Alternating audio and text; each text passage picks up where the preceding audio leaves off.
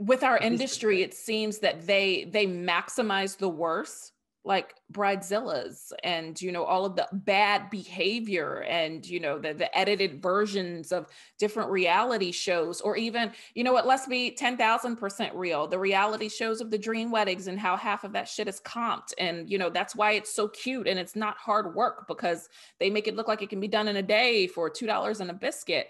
And I don't think that we do our industry any justice when we continuously feed into these stereotypical views of our industry. It takes, a planner anywhere between 400 to 600 hours to plan an event.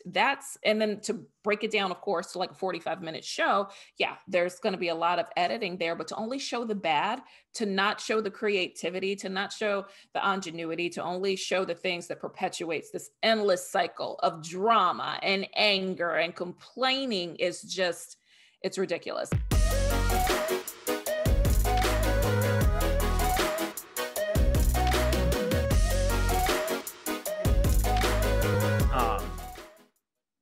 And I almost hesitate asking it, but I feel like there is a fine line between providing community and providing a context where complaining is normalized. Ooh, baby. Yes. So, can you talk to me about that a little bit? Yes. Oh my gosh.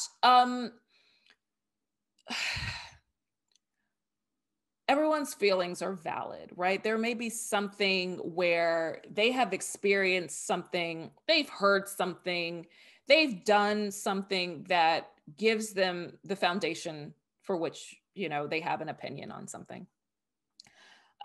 You just can't stay there, especially if you're wrong, especially if you have no other context or you have no other experience. If you choose to just stay wherever you are and you choose to wallow, I can't do that.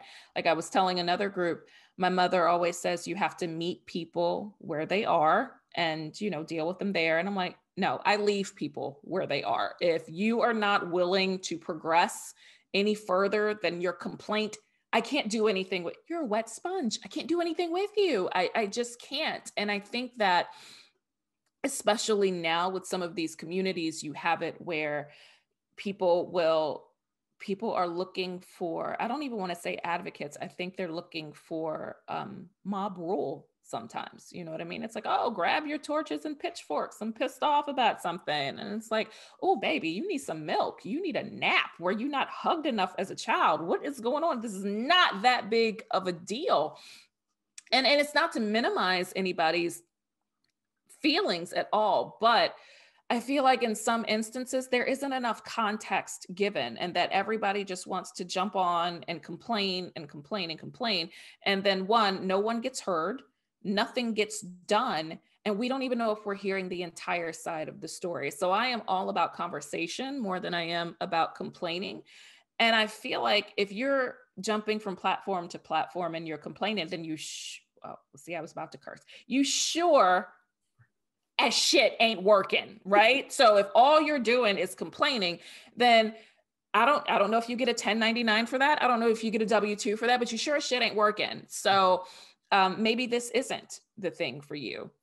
And I don't think that there is enough people out there that say that tell people that, give them the truth and like, okay, I understand exactly where you're coming from. That's totally valid.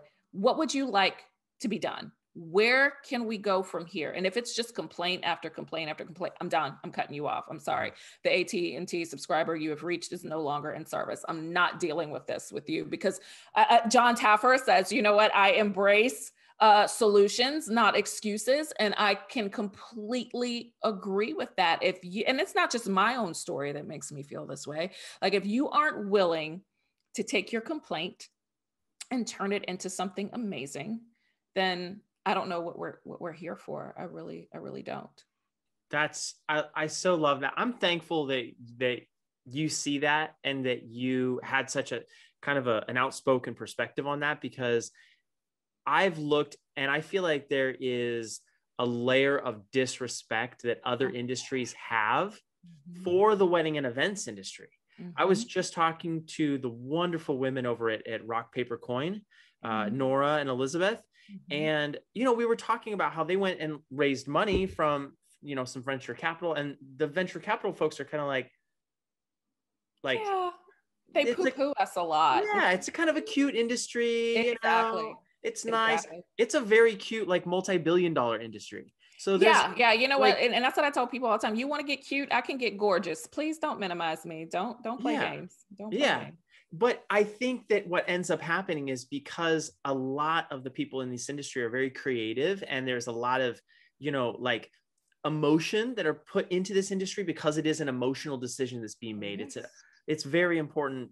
It's a very important time in someone's life, being married, having, a social gathering like these that we're talking about. But at the same time, I feel like we need to be, as wedding pros, challenging ourselves, like you said, to be having those conversations, but not just complaining, not just like normalizing I staying. thought you were going to go in a whole totally different direction. I did. I thought you were going to talk about how um with our industry, it seems that they maximize the worst, like bridezillas, and all of the bad behavior, and the edited versions of different reality shows, or even, what, let's be 10,000% real, the reality shows of the dream weddings, and how half of that shit is comped, and that's why it's so cute and it's not hard work, because they make it look like it can be done in a day for $2 and a biscuit.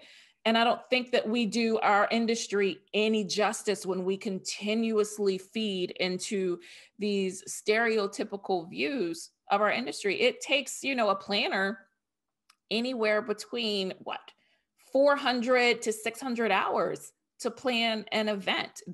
And then to break it down, of course, to like a 45-minute show. Yeah, there's going to be a lot of editing there, but to only show the bad, to not show the creativity, to not show the ingenuity, to only show the things that perpetuates this endless cycle of drama and anger and complaining is just, it's ridiculous. And then, that's just what everybody else sees on the front end. And then you have what happens in the industry, and then everybody is like nitpicking and being catty and then being petty. And I think it keeps us low. I think it's that shit exactly. that like keeps that cycle going. And to your point, I think we need to identify that. We need to see it. We need to address it. But like, it's no surprise that like the mother of the bride is going to be, Right. like we know there are some, We we know know that. that Yeah. we're professionals. Like, and so instead of spending time talking about that, we could spend a couple minutes talking about how I've solved it, how you've solved it, how we can Mhm. level up, each other up. Exactly. But then we can go to the next place.